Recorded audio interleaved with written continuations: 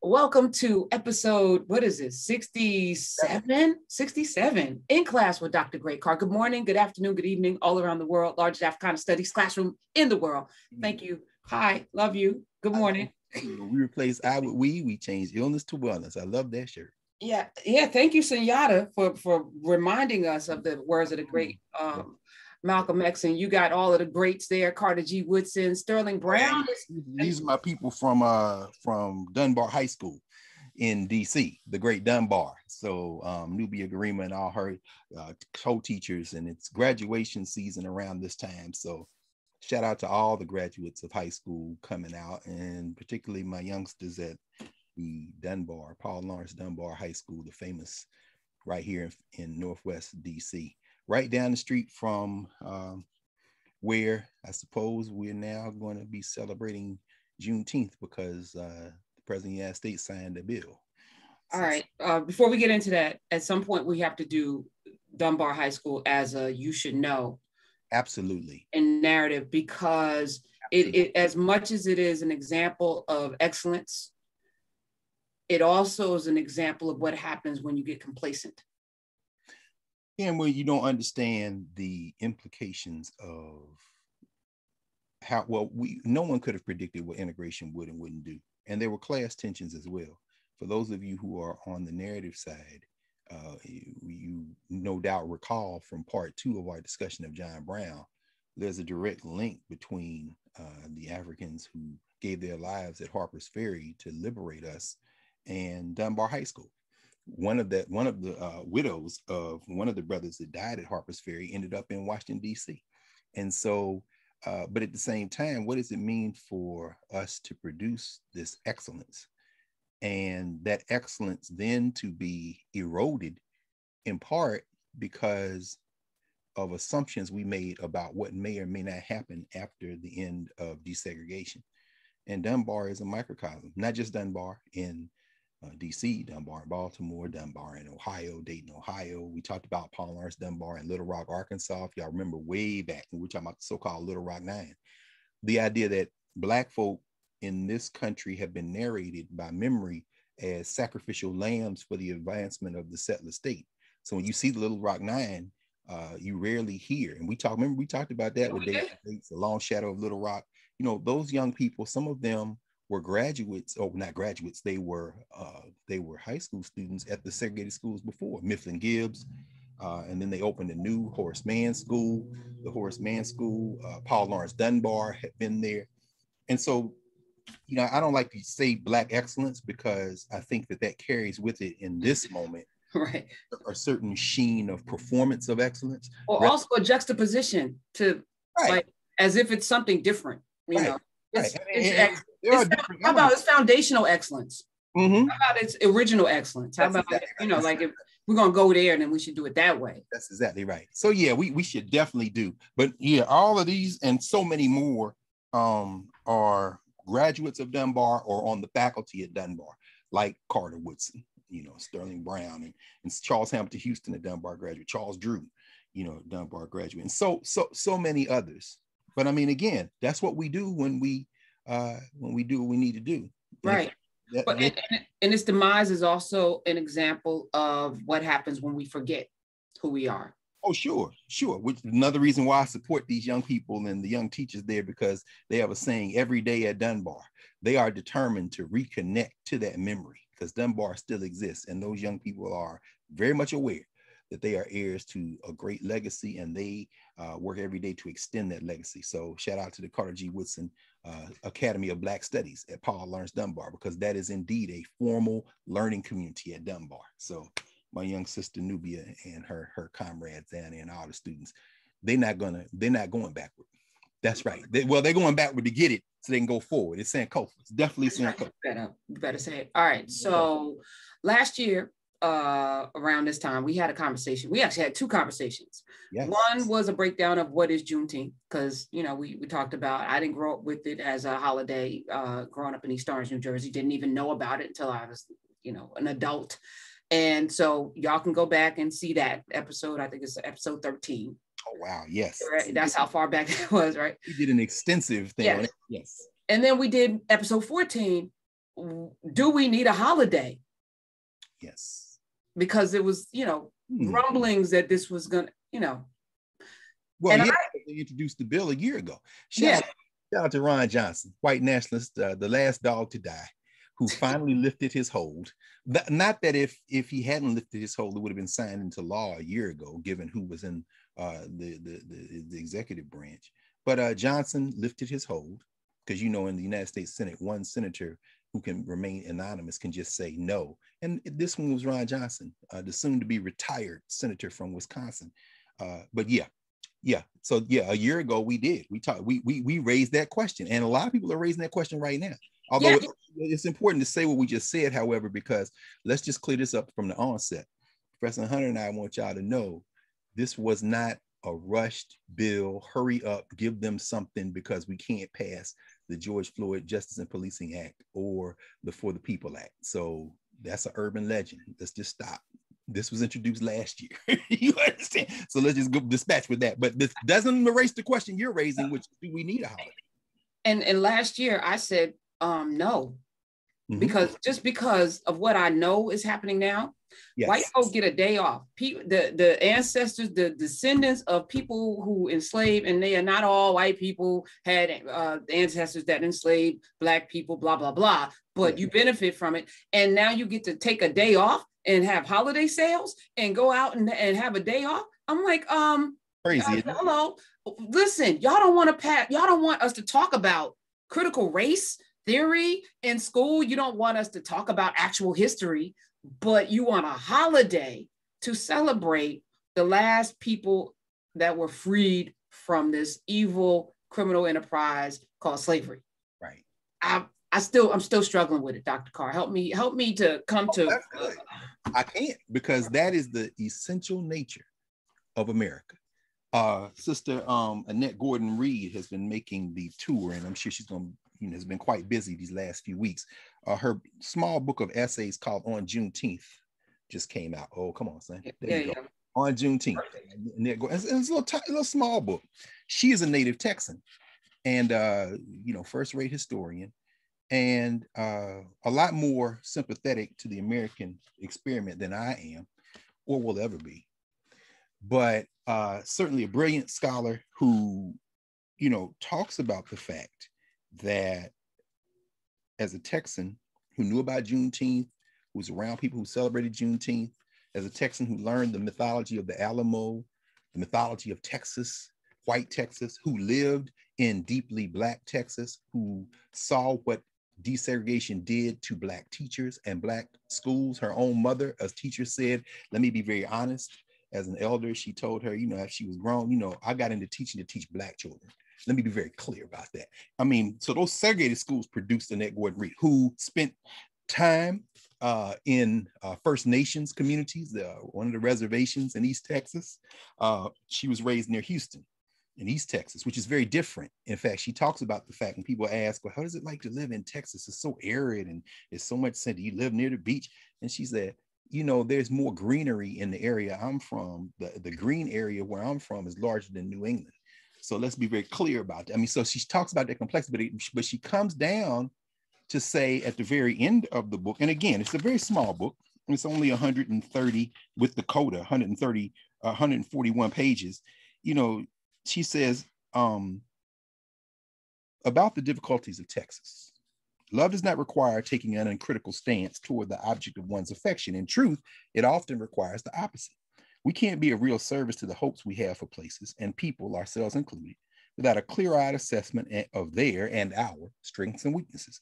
That often demands a willingness to be critical, sometimes deeply so. How that is done matters, of course. Striking the right balance can be exceedingly hard. I hope I've achieved the proper equilibrium.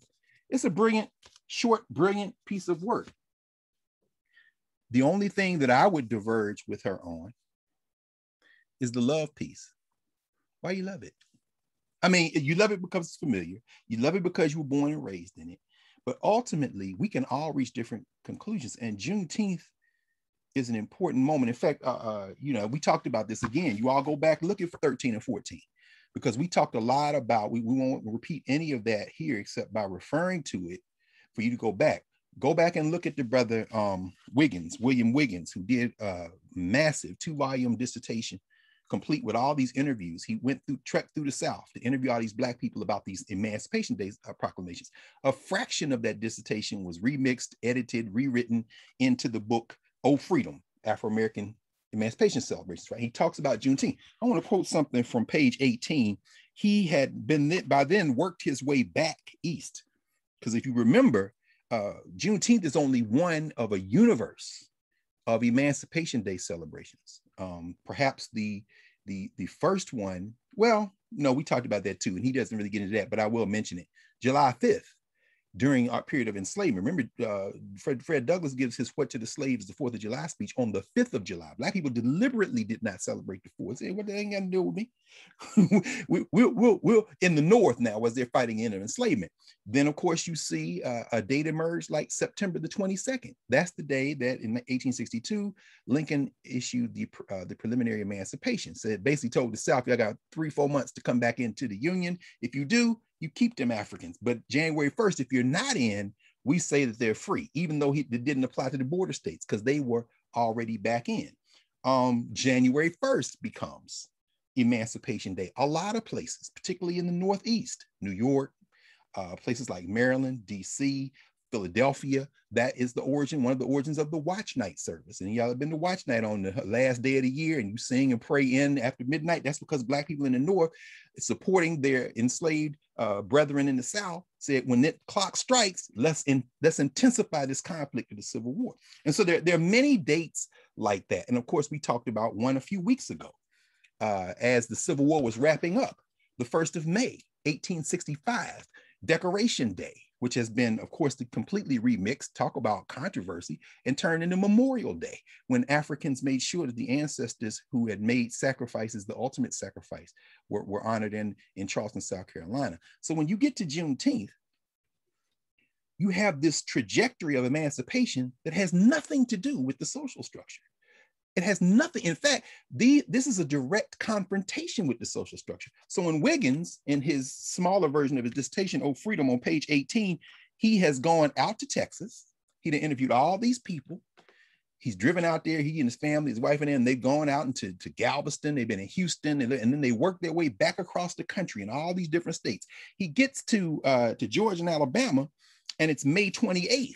That's the date they celebrate as Emancipation Day. Now, if you work your way back from June 19th, you can see as the word is spreading in like Georgia, Mississippi, Alabama, the dates fall in May. You see it happen in Juneteenth, but then you see it, some places are August the 1st, August the 4th, August the 8th, different places, depending on where you are. Are you in Missouri? Are you in Arkansas? Are you in Oklahoma? It's very interesting. But he's now at this church. And he's talking to 2 elementary school teachers, Miss Agnes Hubert and Miss Lula Bass. This is the thing I love about Black people, because we don't need people to interpret Black people. Listen to Black people. So now he's in the governance structure. He's at a celebration, right? And he's at a church talking about the celebration. And Miss Bass says, we didn't spend too much time with the 4th of July. Miss Hubert, right. You know, Black women. Miss Bass, because we didn't care nothing about what those white folks did. Miss Hubert says, we didn't start to celebrate it until we got in the city. See, in the country, a lot of times, Juneteenth is really a rural celebration. They do the barbecue all day. They working all week. They're getting their thing together. They running the races, baseball, all the stuff we talked about. And here we go, Miss Bass. Here was Miss Lula Bass said, until we got in the city. But you know what has actually happened? The reason they don't celebrate the 28th like they used to, we have become culturalized, like the man just finished speaking of. We've been picking up these other folks' culture. We had our own day, but now everything is their day. There's that tension. Now this lady, and she's lamenting the fact now, this book was published in the early 80s, 1987. It is based on a dissertation that was published even earlier than that. So he's talking to elders who remember enslaved Africans, and they're already lamenting the fact that the roots of the day they celebrate is being lost because young people are like, oh, it's a day to celebrate. No. You got to remember the purpose. And these elders are sitting here, these 2 old Black ladies, and one said, yeah, we didn't even mess with the 4th of July. Yeah, that was their day. And then this lady laments. She said, we had our own day. Now everything is their day. And so while Annette Gordon Reed, Professor Reed, is grappling with the meaning of Juneteenth to America and Black America and Texas and these various things, some of us are not trying to speak to the social structure and the governance structure at the same time. These ladies are talking about the governance structure. We developed that Africana Studies framework so that however the social structure that we live in, whether it be in the United States or globally, no matter how we interact with it, we can at least have a moment when we have the conversation we're having in that governance framework to inform how we engage. So this isn't an attempt to speak to everybody at once, because if you're trying to do that, you ain't talking to nobody, which leads me to, this is a rare piece. J. Mason Brewer, who was at, can't really see that. That's a little pamphlet he called Juneteenth. It's an early pamphlet. This was actually published, in 1931. Well, actually 1932, then a little pamphlet excerpt, 1933. Brewer was a folklorist, a scholar, a teacher, professor for many years at Samuel Houston College, Houston-Tillotson College, now. And he has a quote in here. This is a collection of stories. He said, I collected stories because on Juneteenth, Black people would sit around and tell these stories. So it's like a little pamphlet where he's talking about, he's collecting these little stories, these little small stories. He says, because they're stories about enslavement, resistance, but they're humorous stories. So you cringe a little bit, you see some of the language of it. But here's the thing, and this is what I want to raise. J. Mason Brewer says at the beginning of the pamphlet, he says, nobody who does not understand the Juneteenth celebration can ever understand the Negro, his songs, or his tales. Which I would expand to say, if you don't understand a Juneteenth celebration, then you don't understand us. Now the question becomes, how many of us understand a Juneteenth celebration, what it symbolizes? And that's where it gets to be interesting, it seems to me. And this is where I think is very interesting. The story of Juneteenth, the story of those Emancipation Day rituals, which, as we know, if you go back to 13 and 14, are not exclusive to the United States. They are in the Caribbean, they are in Latin America, they are in Africa, anywhere we find ourselves resisting oppression. In the Western Hemisphere, it was chattel enslavement. In Africa, it was colonialism. June 16th, for example, that just passed, Soweto, that's Youth Day in South Africa. The Independence Days of all of these are of the same piece. So when we think Juneteenth, Annette Gordon Reed would say, Juneteenth is uniquely American. Yeah, it is. And it's not, sis, because it's about Black self-determination, and therein lies the rub. So let's just use our Africana Studies framework. The story of Juneteenth is not the story of the social structure. The story of Juneteenth is the story of the governance structure. It raises the question, who are African people to each other? Not, what does Juneteenth mean to me? So with all due respect to the President of the United States, with all due respect to all the companies who are lining up Juneteenth sales as we speak, to all the people, all the corporations that are talking about financial freedom on Juneteenth, with all due respect, this is not about what this means to you. That's the question you should ask after you ask the question John Brewer is telling you, which is, what is it to them? So you don't get to define this. This is what these elders are saying. You don't get to define this. Or no, I'm sorry, I shouldn't say that. You get to do whatever you want. We have the responsibility not to allow you to define it for us. We have the responsibility to remember, holidays are rituals of social cohesion. That's why the calendar fight is so important. In other words, when we look at Martin Luther King's birthday, and that's a whole nother category of Black rituals that were rituals before anybody else recognized them. In fact, you can almost look, I was thinking about this the other day. I said, Juneteenth was and is, to borrow from the United States Congress, a phrase that was popularized to the rest of people who didn't know that's how procedure works by Maxine Waters. Juneteenth was reclaiming my time. Juneteenth is reclaiming our time. So in these reclaiming our time rituals, these are rituals that have found their way into the official government calendar, not because that was the objective, but because there's no way to avoid the presence of the people out of who those rituals emerge. Everybody knows Juneteenth now because George Floyd was killed and Breonna Taylor were killed. Make no mistake about it. The whole country now, it is a holiday because George Floyd was killed. Because you can draw, and Breonna Taylor and Ahmaud Arbery, you can draw a line from George Floyd, a graduate of John Henry Jack Yates High School in Houston, and we talked about that in 13 and 14. John Henry Yates, known as Jack Yates High School, he was one of the four brothers, and Annette Gordon-Reed mentions them, who put together their money in 1872, bought what became Emancipation Park, transferred to the city of Houston in 1916, where some of the earliest Juneteenth celebrations were made. But in the wake of that, there was all this talk of a reckoning. Everybody was scared out of their minds a year ago. So now, when you see us reclaim our time, and parenthetically, there's a great new book on Juneteenth that just came out. This was Edward Cottom out of Texas, called Juneteenth. Juneteenth, the story behind the celebration. In fact, you see the Juneteenth flag. You saw it's red, white, and blue. It's got the Star of Texas and the explosion. Yeah, you riff on what you have. Let me find a better. It's State House Press, 2021. I'm sorry, it's very busy. So you see this. But one of the things he talks about in here, and Cottom's an interesting. He's been called Mr. Civil War Galveston, among other things. Galveston, of course, where you see there's a lot of myth making around Juneteenth. And I'm just going to put this in a footnote because we didn't talk about this last year, but it's important to remember. And Annette Gordon-Reed gestures to this too. You're going to watch a lot. You've seen a lot of television today. You've seen a lot of television last week.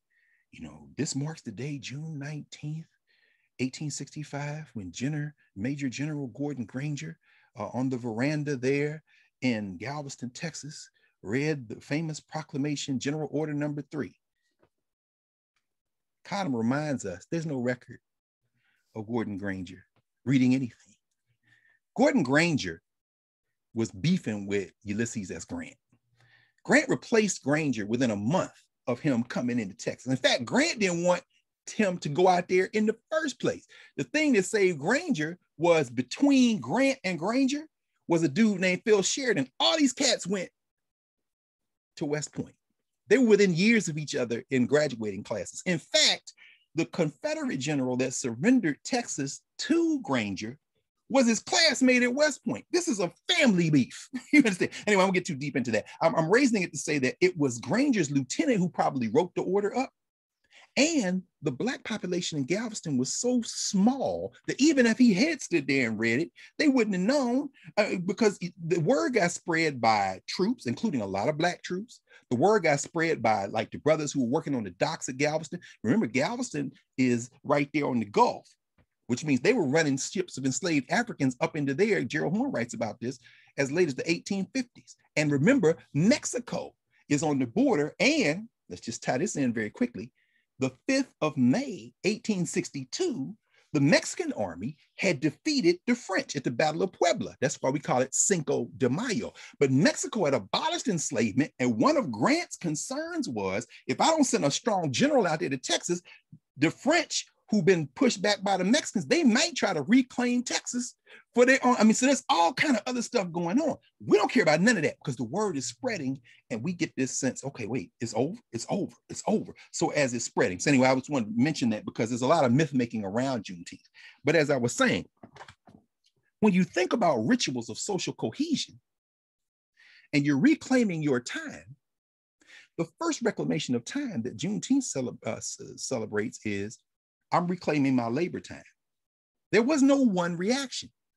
And when you read General Order Number 3, and there were 5 general orders that were given that day. I won't go through all 5, but I'll mention the trajectory of them. The first general order was the Union Army coming and saying, we in charge. The second order was like, okay, you Confederates, y'all need to line up. This is how y'all get back into the good graces. Y'all got to come, confess your sins, take this over. The third one was, okay, you Black people. And it's very short. They didn't read the Emancipation Proclamation. They said y'all free and you should stay where you are and work for wages.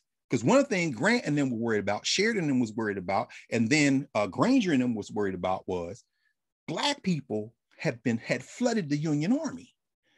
They had flooded into the Union Army camps. Remember, they happened way back east in South Carolina, and many of them had joined the Army. In fact, Lincoln's pump. Well, anyway, they didn't let Black people into the Army formally until late in the war, which is why by the time you get to 1865, and then 1866, and then 1867, the Army's getting blacker and blacker and blacker. Why? Because when you're enlisted for a term of years. The white soldiers are mustering out.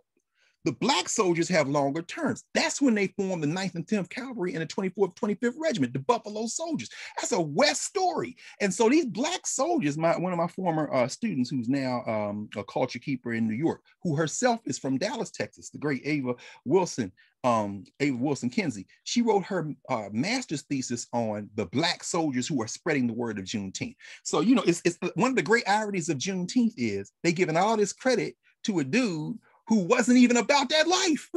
So y'all stop giving this credit to General Granger. He didn't announce nothing. There's no record of it anyway. So that having been said, they're reclaiming their labor time. But in that small general order is the phrase, y'all stay where y'all are and work for wages and don't cause no problems. So then what you see is story after story after story of these enslavers begging Black people not to leave and saying, I'll pay you. And Black people saying, And there's the complete range.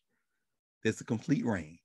If some of you Negroes was like, yep, I'm leaving. Where you going? I'm not here. I'm going not here. That's what I'm doing. There's a story that's captured in one of these books where the son tells the mother, I love you, I'll never see you again. He just leaves. He never said, I love you, I love y'all, but I got to go. Then on the other end of the spectrum, you got people who say, I'm staying. You paying? I'm staying. And they get those first wages. But the general order is one of the reasons why it wasn't as controversial as people might think is because it says in there, don't leave, work for wages. What the Union Army is trying to do is manage the chaos that's ensuing. This is a terrible thing. This whole thing been rebuilt like that. And in the middle of that, what are Black people doing? Regardless of your politics or whether you stay, whether you go, what are they doing? I'm reclaiming my time. This is my time. This was my grandmother's time. This is my great-grandmother's time. This is the African's time, meaning what? We don't even know her name, but in the family story, we know that it all goes back to this sister who the story goes, she was out playing and then she got snatched. This is our time. We're reclaiming our time. Juneteenth, Emancipation Day, all of the decoration that we're claiming our time. Now, what happens when that time you reclaim?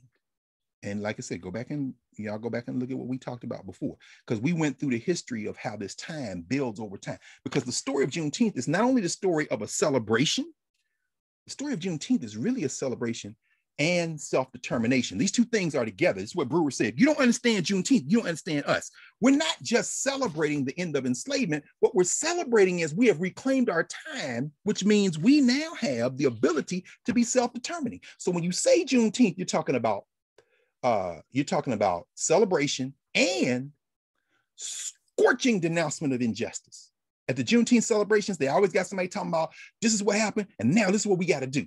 Voting rights, organize, build your stuff. They had a parade, they do their song, they're going to do lift every voice and sing. After that becomes a thing. Before that, they have the spirituals they sing, and then they have the parade. At the beginning of the parade, you get the elders. Then you get the army, the Black troops. Then you get all the enslaved Africans who had come through. And then you go through, and then you gather, you have a prayer sometimes, a lot of times, and then you have a talk about the thing we have to fight today. You have, when they have the lodges, Prince Hall Masons, Order Eastern Star, they own their land. That's what Jack Yates and them did. They bought some property. So the story of Juneteenth is not just celebration, it's self-determination. It's about race pride, and it's about unity. They're constantly talking about unity. The 1870s, 80s, 90s. Juneteenth, as we talked about, is kind of suspended between World War I and World War II, and then it comes roaring back in the 1930s. We talked about Macheo Smith and what they did in Dallas at this, with the Negro Pavilion at the 100th anniversary of the founding of the Texas Criminal Enterprise. But it's also about memory and desire. So if you're reclaiming your time, and you've reclaimed your time, and Juneteenth then really takes off again beyond Texas and the South, places in the South, because of an ironic catalyst, a couple of ironic catalysts. 1968, the Poor People's Campaign comes to Washington, D.C., Coretta Scott King on June 19th, 1968, the day after her 15th anniversary. And there's a recording of her giving this talk. She says, she's standing on the steps of the Lincoln Memorial. She makes this in the speech. She said, I'm standing right here where my husband was. This is the day after our 15th anniversary. My husband was about boom, boom, boom, boom, boom. And the reason they do it on the 19th is to sync Juneteenth with this important ritual that they're doing to not only celebrate what they're doing, but to say, we are here gathered in DC to condemn this government and to make sure that the poor are taken care of. So Juneteenth is about activism. Juneteenth is about social protest. Now and then after that, all the people who are gathered in these places who haven't already taken Juneteenth back to where they're from, because the way it spreads to Milwaukee, the way it spreads to Denver, the way it spreads to LA, the way it spreads to the East Coast, the way it spreads to places like Richmond, Virginia, often is because of migration patterns. Black people who celebrated in Texas and Oklahoma, different places, when they move out there in the 40s, in the 50s, and the 60s, they take it with them. But then after 68, and then when you sync that with the Black Power movement, that's when you see Juneteenth take on all this other stuff. They almost always got African stuff. They got African clothes and drummers. In Richmond, for example, Oliver Hill, who argued Brown versus Board of Education with his other lawyer friends, this guy is revered as an elder. They bring him out to the Juneteenth. The Alegba Society is in charge of Juneteenth in the 90s. When I would go to Juneteenth in Philadelphia, my man Ron Brown, we would have the drummers, you do libation. All that stuff gets synced up in the 1970s and 80s. And of course, Texas goes on, Miss Juneteenth, the Juneteenth parades, this kind of thing. But as you reclaimed your time, the first person to say, and we're going to clear space in the social structure so that the time we reclaim, we ain't going to get docked for it and pay. Brother Edwards. Edwards, who was a state legislator in Texas, introduces a bill in 1979. It passes the legislature. We talked about that in 13 and 14. It becomes a state holiday in Texas. Is that because you want everybody to celebrate? Oh, sure, y'all do what y'all want. But the time we reclaim, you ain't going to dock my pay because I didn't come. You know what I'm saying? So it's coming from this governance structure. And then let's fast forward very quickly to where we are today. Holidays are rituals of social cohesion, attempts to knit a social and cultural identity. Now, these days, after what happened to Ahmaud Arbery, Breonna Taylor, George Floyd, the fear, oh my God, let's make it a national holiday. What are you trying to do? Oh, this may be a simple equation for some of y'all. Adopt a holiday, avert a reckoning. So in other words, can we just throw Juneteenth in here? Okay, but you got a straight white nationalist in as the president. He ain't going for it. So here we are a year later, the reckoning seems to have been somewhat averted. Yeah, you toppled us temporarily from the presidency, but we're working on that because we got some new boogeymen we're throwing out there. 1619 CRT. What is it? No, we don't care what it is. We're trying to get back in power. So now here we are. The legislation has been signed. It's a holiday. And now the fight will begin over how to maintain the time we reclaimed. Because now everybody from the social structure gonna come in. Some Black people gonna come in with them, trying to talk to both social structure and governance structure at the same time. And if you don't remember that Juneteenth was about Black self-determination, that Juneteenth was not just celebrating emancipation, but more importantly, continuing to struggle for the full humanity that the symbolic and legal end of enslavement doesn't guarantee at all. Juneteenth, you could almost say Juneteenth, the struggle continues. So if you're coming in now, we all celebrate Juneteenth. And so I want some red soda and I want a slice of watermelon and that barbecue is very good. And how do you do that dance y'all do? Stop. Do you know what this day is about? Yes. In fact, I've been studying. And June 19th, 1865, General Gordon Granger, stop. So you don't know. Well, yeah, I mean, this was a day and then the slaves celebrated. The slaves, see, you still talking crazy.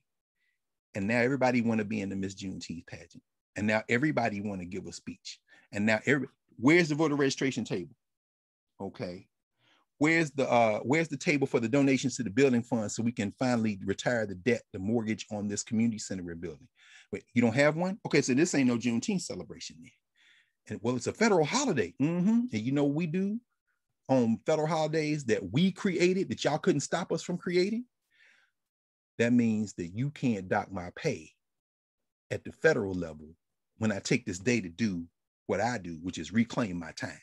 And we get to decide that. You don't get to decide that. So those people, like, I know we both heard it. Probably this is the last thing I'll say.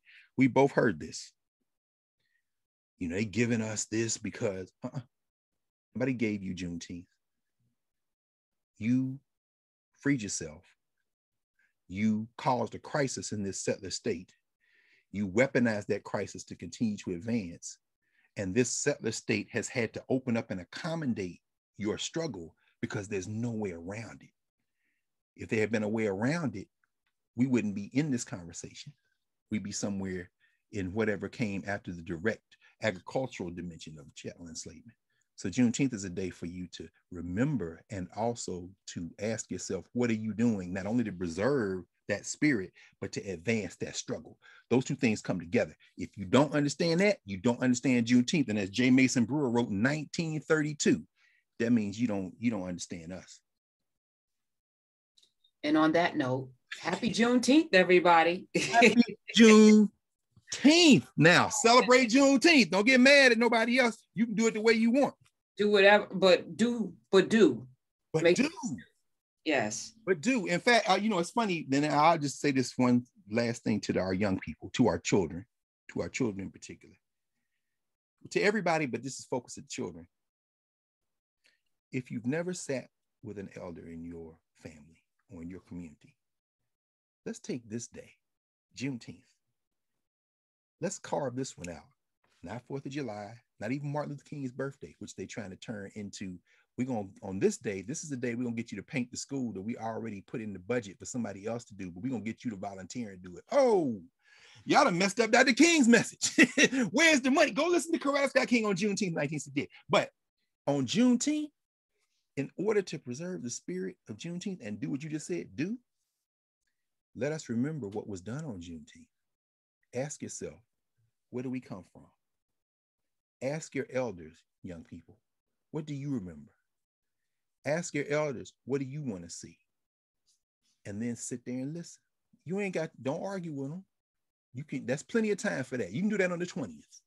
You can do that on the 18th. In fact, the history of Juneteenth in Texas is so crazy. I should mention this because we didn't talk about this 13th or 14th either, episodes 13 and 14. They were so terrified in Texas, they meaning white nationalists, because in 1866, the first anniversary of General Order Number 3, they thought the black folk was going to turn up. And so in places like Houston, Galveston, and then eventually other places as well, of course. And the black press is a very important part of this, because if you want to study this, all you got to do is go back into the history of the black press, because it was the black institutions that they printed whole speeches, and even the national black newspapers, the Defender in Chicago, the Courier out of Pittsburgh, the Amsterdam News, they published just go back to June 13th, June 19th, and any year that you see the black press, the local papers, Michelle Smith had a paper in Dallas. I mean, you'll see all the Juneteenth stuff. So it's not hard to find. But they were so frightened at the possibility of what these black people would do. They was like, maybe we shouldn't let them gather.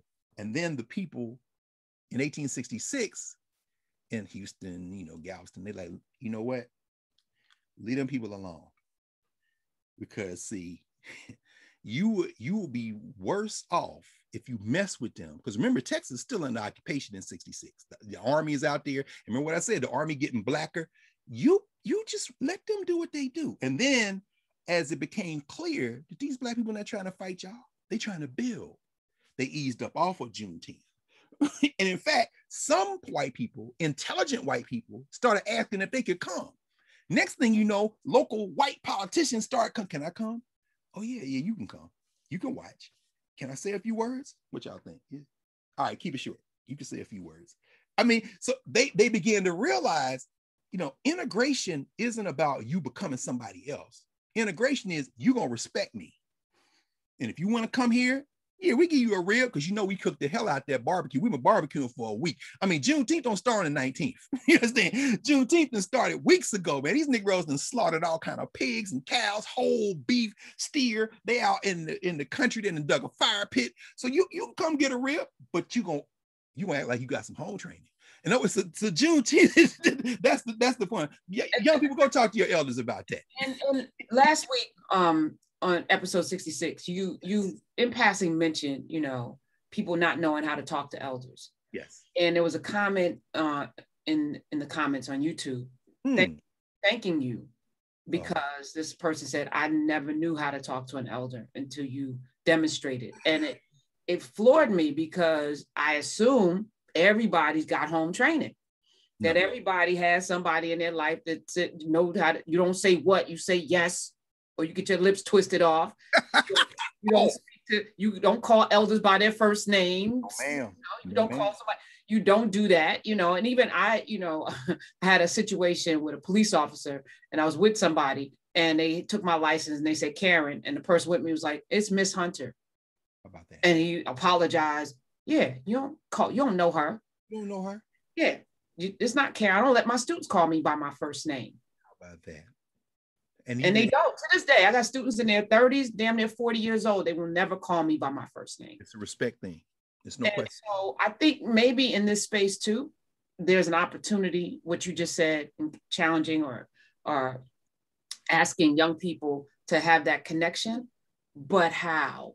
And maybe we should spend just a moment, when we were growing up, they had Miss Manners, and you had to know where to put the fork, and there were certain etiquette lessons that have been completely lost. And for Black people, we have a different set of etiquette lessons. That's right. That have been completely lost, because I see it in the way, there would be no way you would curse around an elder.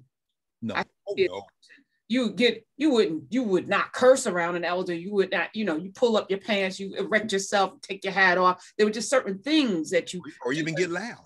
Yeah, come on. As we're talking about bonnets and pajamas, there's a whole layer of no question ways in which we respect not just our elders, but one another and ourselves that has been lost. And it's nothing to do with people telling you what to do or, following social whatever norms. It's about who we are. We brought that with us on the boats. That's what I'm saying. Yeah, we brought that with us on the boats. You respect an elder.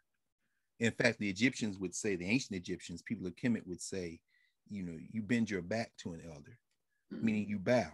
The Yoruba people, they call it dobale. You approach an elder, you don't approach an elder on your feet.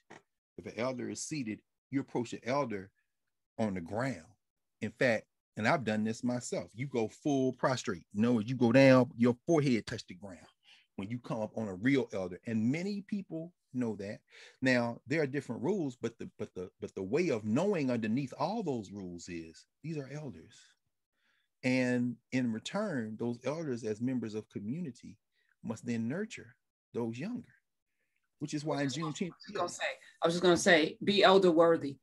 Mm-hmm. Elder isn't just age, no question. In fact, I remember last year we were talking, I forget which episode, where I was walking down the street 2 years ago in summertime, coming down Georgia Avenue, and I heard this little girl say to this other little girl who was clearly a little bit younger than her, but not much. That's maybe a couple of years. She said, "Why are you talking to me like that? I am your whole elder." And I just started laughing because she was right. You know what I'm saying? Elder isn't everybody over 65. If you 14 and them young people that they done told you to look after are 6 and 7 years old, you're the elder in that protocol, because the assumption is you've been here longer, therefore you are supposed to know something that's supposed to help the community. That's why children are given other children to watch. It isn't just a matter of, convenience or efficiency. It's also a matter of training. Mm-hmm. Now, when you substitute, when you lose track of that, you got problems. I mean, again, when I'm thinking about Miss Lula Bass, when she says this thing, right? When she says, we had our own day, now everything is their day. What that means is there are things, one of the things it means is when you've reclaimed your time and your space, you preserve those things in your culture that advance your group. That doesn't mean you don't interact with people.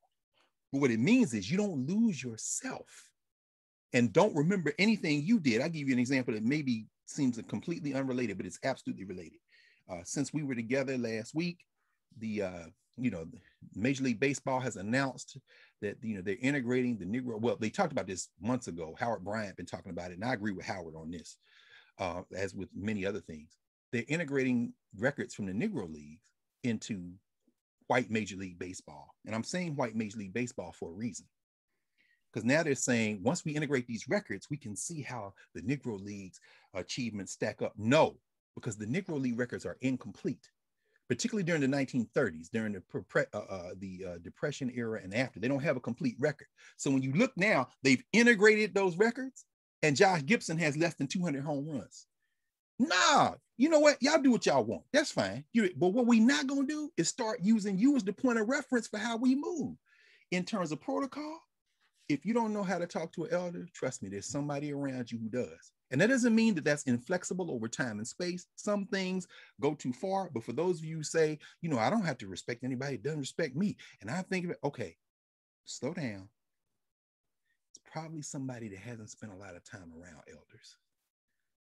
Because people who haven't had a chance to be in community with elders, it's a difficult thing because you haven't been able to sit and listen. And this is really part of that training is about listening too.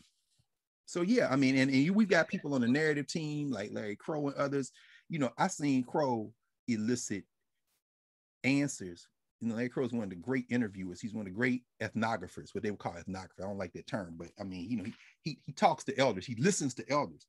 He's not going to overburden the question. He's sitting with an elder doing an interview, capturing something, and he'll, ask a very simple question and then back up and be quiet. That's what I teach. See, you're a master. Tell us about that just for a second. I know you got to go, but the power of the interview is in the silence. Wow. Asking a question and being quiet. People talk so much when you don't. That is the power of a great interviewer. Mm-hmm. Is to ask the right question and be quiet. Mm.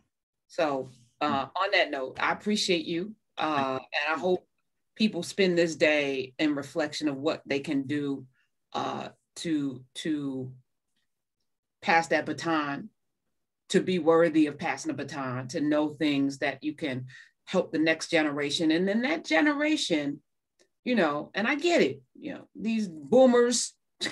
Right. I'm looking over there at Strauss's book now, William Strauss and Neil Howe, Generation.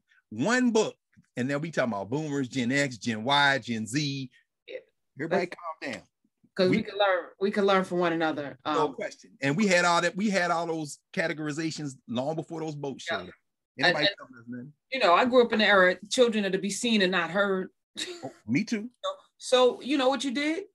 You sat and listened and learned a lot. Right. We learned a lot because we couldn't participate. You don't get involved in grown folks talk, but the stuff you learn. Sitting and not being really visible. That's right. And everybody has a role. Juneteenth celebrations, traditional Juneteenth celebrations, they had sporting events, they had foot races, they played baseball. I love baseball. They do it. And then they had the dance competitions, the dance off, couples with dance, what they call a cakewalk, so many other things. What were the elders doing? Sitting under the tree. In other words, you bring them their plate, because guess what? Especially, can you imagine Professor Hunter being in the 1860s or 70s and 80s? These elders saw enslavement. Your whole job today is to sit. No, Grandma, you don't do nothing. I'm gonna win this race, but before I go over there, you got your red cake. You good? You got they love that red soda too. They would put lemonade and put red food coloring in it. Red pop is a big thing in the Angie Porter, our friend Angie Porter, the lawyer. She's from Rochester, Minnesota. Rochester, Minneapolis. Old school Juneteenth celebrations, because that's the upper Mississippi. So they know all about red pop, the cake, all this, the red devil cake. The elder's job is to sit. And then after it's all been done, we all sitting around, you might get a chance to sit there and listen to them talk to each other. That's when, like you said, that's when you learn everything. You watch an elder talk to an elder and you be sitting there, because sometimes they forget you there or they don't care. Maxine, I remember when we was 15. Remember when we was around there? Now, your best bet now is to just shrink. Because what you about to hear now will tell you as a 15-year-old, because she been an old lady your whole life until this moment right here. After the sun's going down, y'all sitting under the tree, and she started talking. Wow. I would never have gotten that if I asked her. She's with her friend. And right now, they 15 years old and 90 years old. So let me just be quiet. Very important. I love it. I love you too. Yes, indeed. And I love you. Love you too. Yes, yes. Talk to you soon. See you next week in the narrative streets. Yes, ma'am. In the